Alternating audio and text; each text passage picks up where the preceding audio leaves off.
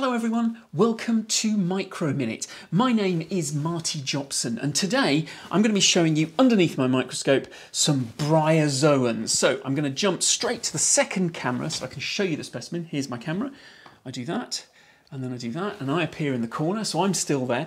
And essentially what I've got here is a little pot of seaweed that was sent to me by Jack Sewell from the Marine Biology Association. And I'm going to be looking at these fellas here, or at least something a bit like this. There's a few different types of bryozoan in here.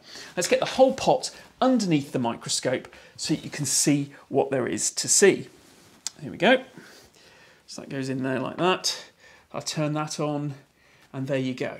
So that, what you can see there is, well, it's a piece of kelp. Okay, so this is a piece of kelp here.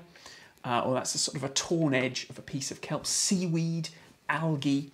And this is the bit that I held up just now. And you can see, if you look at the surface of it, it's covered in this weird kind of, it almost looks like bricks or something like this. And these are the skeletons, the calcium carbonate shells of a bryozoan colony. Because bryozoans aren't just individual animals, they're actually a colonial animal, and inside each one of these sort of cells here would normally be living what's known as a zooid, an individual unit of bryozoans. So an individual creature, it's a separate creature, and in this particular case they form this beautiful colony like this on the surface of seaweed blades.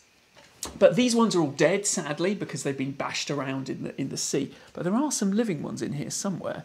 If I can remember where they are. Here we go, here we go, here we go. Ah, yeah, look at that. Excellent, excellent. Let's focus on this. And these are, I've got them upside down. Let me see if I can turn them the right way up for you. Ooh, without losing them. Here we go. And there they are. This is a colony of bryozoans, living bryozoans, and you can see, if I focus on them, that each one of these funny little cup-shaped things here is an individual. As I say, the individuals are known as zooids. So I'm focusing on this one now here because they're on this blade that runs away from us. And if you watch, you can see the ones at the back are kind of popping in and out. And basically what they are is they're just little individual creatures, and what they do is they have these tentacles and they stick them. Look, there's one here that's coming up. Let's focus, focus, focus. There you go, that one there. There's another one just focusing there. They stick their little tentacles out, and then all over those tentacles there are a whole load of I'm going to zoom in on this one here. Let's see if we can zoom in on that one there. Let's get it in focus. Isn't that beautiful? Aren't they beautiful? And there's another one, just this one here. It's going to come out any second. And there's some more there. And basically what they have is they have cilia all over these tentacles. And what that means is that they create, as it were, a wash of water down into the gut, which is it's situated at the base here. There's some more coming. There's some more coming. Aren't they fantastic? Beautiful, beautiful creatures. And look at these ones down here. Brilliant. I mean, I could just watch these for hours, quite frankly. But let's zoom out a little bit because you can see there's loads of them in this colony. And as I say, this specimen has travelled far, all the way down from Plymouth up here to Yorkshire. So they're not in the best of states, but there's still plenty there. Now, the thing is, I've looked into this, and we think that this bryozoan species, there's loads of different species, thousands of species in the waters around here, is probably something called Frustrelidra hispida, which is quite a mouthful. Frustrelidra hispida. And it has these beautiful big sort of inverted bell shapes. There's another type of bryozoan in here though that I wanted to show you, and it's this one here. It's sort of right over here. It's a little bit tricksy to see, but let's look at these ones just here. And it's a slightly different species. And this one was easier to identify because this one is very distinctive. This one is called Electra pilosa. It sounds like something out of a Harry Potter book, doesn't it?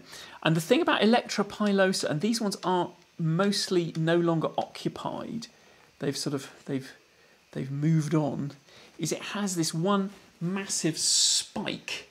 Can you see there? There's an individual one of these bryozoan, and it has a spike that sticks out, and there's the spike there and there. But if you look at the shell, the calcium carbonate shell, it's very wobbly in the water. It has these beautiful structures. These sort of, I'm going to stop touching anything. These beautiful sort of pitted and detailed and sort of almost lace-like shells, which I think are rather great. Anyway, there are a few in here that are still occupied. There's one just there. Don't know if you can see it. It's quite faint. It's a bit difficult to see. There is one of the... Oh, and it just disappeared. So that is one of the Electra pilosa. But I think the stars of this particular show... Let's have a look. Let's go back to the field of these chappies here. The Flustralidra... Oh, gosh, mouthful. Flustralidra hispida. There they are. Right. As always, I have to say thanks to Zeiss for providing me with the microscope so that I can show you this stuff. And also, obviously, to Jack down at the Marine Biology Association who provided these. If you want to see more of these micro-minute videos, then either go to my YouTube channel or to my Twitter account. And with that, I'm going to say thank you very much for watching. That's all from me and from the lovely bryozoans.